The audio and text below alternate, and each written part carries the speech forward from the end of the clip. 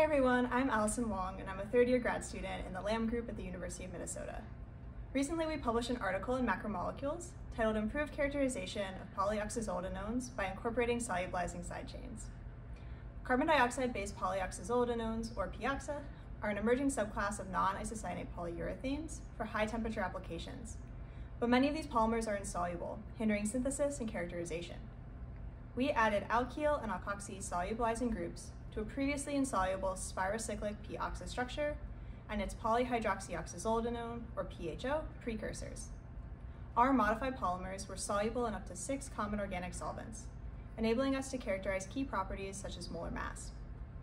Dehydration of the PHO precursors changed solubility to less polar solvents and also increased the thermal stability. The dehydrated PIOXA were semicrystalline with relatively high glass transition and melting temperatures tuned by the solubilizing groups.